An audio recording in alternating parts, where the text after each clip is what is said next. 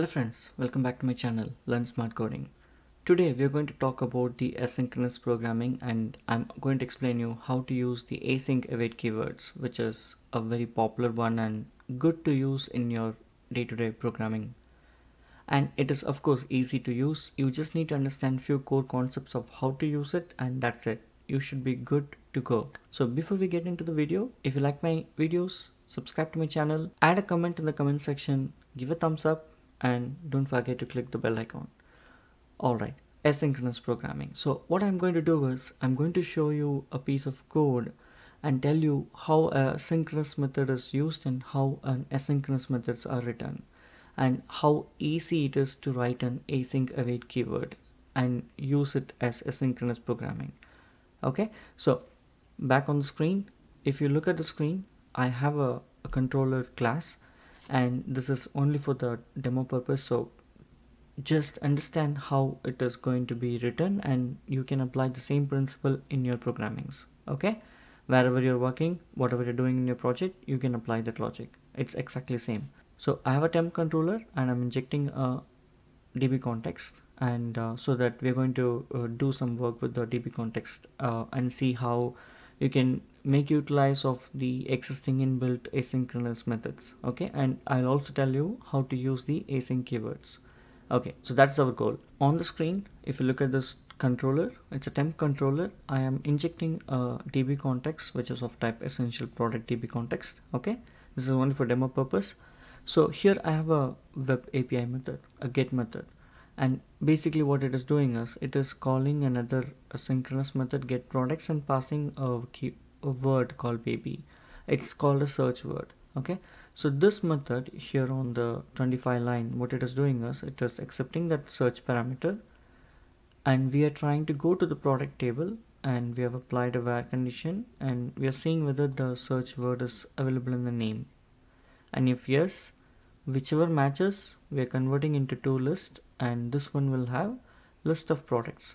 If there is only one match, one product will come, but it is still going to be a list of product. Okay, and if there is no match, of course there is nothing to be returned, and this is returning a list of product and that is what we were eventually returning to the callers. Now this is synchronous method, right? So let's understand why do we need async keyword and await keyword. What is asynchronous programming? So if you have any IO bound, input output bound needs, like for example accessing a data over the network or from the database or reading writing something from the file system, any of these things called the biggest operations, you'll have to utilize this asynchronous programming. Okay, and this also can be applied on the CPU bound code, meaning you have a complex logic. It's not even calling any database or any network stuff, but it has a very expensive call, complex logic which is taking more than few seconds or something like that, right? So during that scenario also it is preferable to write an asynchronous code. Okay, so that's the the purpose of asynchronous programming.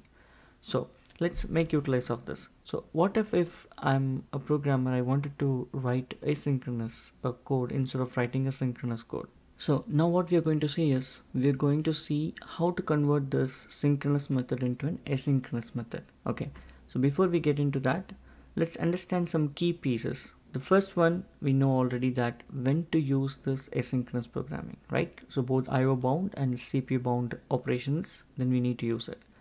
Number two, the asynchronous code always uses task of T.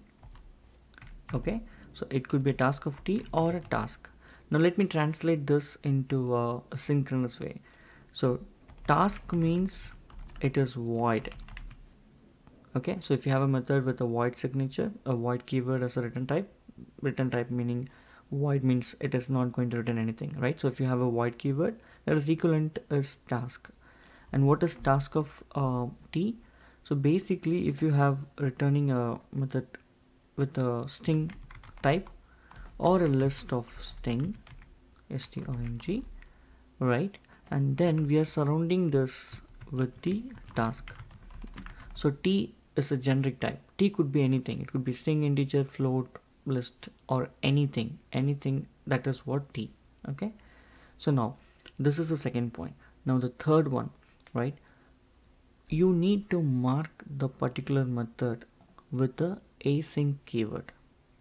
Okay, and then whenever you like this, so you need to mark the method with the async keyword, and then that will allow you to use an await keyword inside the method. Okay, so one more thing that you should remember is await can be used only within the asynchronous method and only inside the body. So enough of story, let's convert this. So I'm going to copy this and paste it and apply all the principles that we just spoke about. So the method has to be having a keyword called async. We are marking this method as async, and this method becomes an async. What is the second one that we wanted to do? We wanted to always return a task of t. Here in our case it's a task of list of product. So here we need to bring in a namespace. Control period will ask us to bring it, and that's under the system.threading.task. So we brought this. Now every single asynchronous method, to know that this method is an asynchronous method, it is preferable to write a word called async, async word in the end of the method. So this method is synchronous, so get products. This method is asynchronous, so it's get products async. Okay, so that's the thing that you need to do. Now once we write this, you are now allowed to write a await keyword. So to which method you can write an await keyword, let's get to here. So here what we are doing, dbcontext.product.var, and then finally converting into toList, right? So let me delete this and type a dot and show you what and all is available. Like I said, any method that is marked with async word at the end of the method name, that is an asynchronous method. So toList, we have toList, but we also have something called toList async. Okay, so that won't come by default. If you bring in the namespace Microsoft Entity Framework.core, it will this method is inbuilt, so it is coming again. Now we are dealing with the DB context, so that's why this namespace were brought in, but this asynchronous logic is across different concepts. So if you're using file system related to those namespace, there will be a asynchronous method, like for example read async, write async, copy async, right? You can try it out. So let's stick to this. Now if you see, because we are using an asynchronous method, instead of a list of product, it is returning a task of list of product. Okay, so if you look at this here, task of list of product. Okay, we have marked this as async, and now what we need to do is we need to mark this one in with the keyword called await. So as soon as I type await, you see all the error went off. Very simple. That's it, you're done. Okay, I'll explain you what magic this async await will do. So we will repeat this one more time. You're marking a method with the async keyword, converting your return type with the task of that type, and writing a async word as per the coding standard at the end of this method to tell callers that this method is a asynchronous method. And then you should be having a asynchronous operation. In our case, it is .toList async. We're calling an inbuilt method. Once you have any of these methods, you can put an await keyword and you're just returning it. Okay, now let me tell you what happens, this magic. Okay, so think of this. Let me give you an example with the store. Okay, so what happens when you write an async await keyword? It's like this, right? As soon as the code starts executing and the code knows, like the execution come to know that hey, there is a await keyword, then the main thread which was executing this process, right, will be suspended. When the await keyword is applied, it suspends the calling method and yields the control back to its caller until the awaited task is completed. So whoever is calling this method, okay, and if this line of code is taking, let's say, 5 seconds, so in a synchronous method what will happen? The next line of code, right, if there is a line of code here, it will wait for 5 seconds and then go and execute this line of code and then this line of code, right? Line by line. But in asynchronous method, what will happen? As soon as this comes into picture, it will suspend the call and returns the call to the original caller, which is our main thread. And when that happens, right, now the main thread is free. It can go and use and work for other incoming requests. Okay, let me tell the same example in a different way. Think of this. You are going to a Walmart or any big shop in your country, right? It could be any other shop in your country.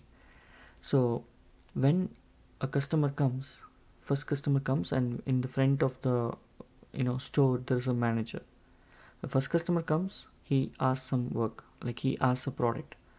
This manager goes inside and searches the products and comes quickly if he knows where it is and it is easy to get that. Okay, before he comes, there is a second customer who is waiting after the first customer. So now the second customer has to wait until the first customer goes out, right? Because the first customer is also waiting. Now if we apply this asynchronous programming, what will happen is the store manager gets the request from the first customer.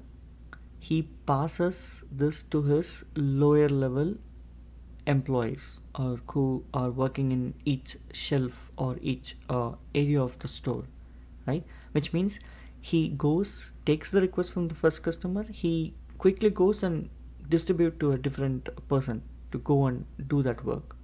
In our programming, what will happen? The main thread will take the request, will try to process, and will give it to a different thread. Different threads are nothing but the different employees who are inside the store, who is reporting to the manager. Okay, but the main thread is the final one who will respond to the customer, right? In our case, it will respond to the request. So for clear? Now think of this. If so many customer comes at the same time, if we have written a synchronous code, what will happen? The same manager has to go and work for every single request, and then the 100th customer will wait for so many minutes, right? Or so many hours in a real time, which will be avoided in asynchronous programming. So if 5 customer comes or 10 customer comes, he takes the first customer request, pass it to the other person. The other person is going and searching the product. Meanwhile, he comes back and asks the second customer, hey, tell me what do you want? Similarly, he takes the request from the second customer, goes, pass it to the other person. That person is going and searching the product. Okay, now when this is happening, all these fellows who are working for that manager is trying to find the product and coming back one by one to this manager and giving whatever he asked. In turn, what the manager will do, he will take that product and give it to those customer whoever asked and they were standing in the line. So this is what the asynchronous programming, right? So we are offloading some work to different threads in a programmatical. So we are actually offloading the work and giving it to a different thread. That is what in programming language I can explain you. Okay, now let's see how to use this asynchronous method that we just created, right? So what I'm going to do is, here instead of the synchronous method, I'm going to convert this asynchronous method. Now as soon as you see I've put this, right, this will not execute. So remember one more thing, asynchronous methods that you should use from starting to the end. Okay, it's not like one place you use, another place you don't use it in the right way. So in our case, what we need to do, we need to convert this method also into an asynchronous method. So how do we do that? Same principle, async task of I action result, and then what do we do? This we can name it as async, and now we need to apply await keyword, and that's it, right? Same principle. And you can also have many keywords here. So for example, we're trying to do one more item, like let's copy paste this and see what we are trying to do. Okay, so what this is doing is, instead of contains, it starts with. Okay, you can actually combine all these things into one place, but just for the demo purpose, I'm explaining you that you can have more than one await in this method. Okay, so I can have any number of operations within this method. I'm trying to tell you, all what I'm trying to tell you is it is doing different work. Okay, so in this case, same logic, this comes in when it says await, it it disconnects the call, okay, for however long it is taking, suspends the call, go back and serve the other request and come back. Like it will do one by one like this, right? Once everything is done, we will collect all these things and send the final result. Okay, so now you know how to use async await in C#. Okay, and very simple, right? So like I said, this is for the entity framework core. You can write your own asynchronous method and you can use that. So let's say if not this entity framework core, or in anything that you're using, like file system or file IO operations, or any other thing, any namespace within the Microsoft, most of them will have synchronous and the asynchronous method. Like I said, to list and to do list, like, so like I said, it's to list and to list async. Similarly, you have first or default, and also equivalent asynchronous method called first or default async. Okay, so you have all synchronous and asynchronous method. You just need to use it properly. Okay, now hope you understood how to use async await and make use of this beautiful thing, right? This is one of the important interview concept that you will encounter in your interview if you're trying for a job. And I hope I made you clear something in this video. Let me know in the comment section what you felt about this video, and give me a thumbs up, and also comment out if you have any other questions or you are looking for a specific topic in C#.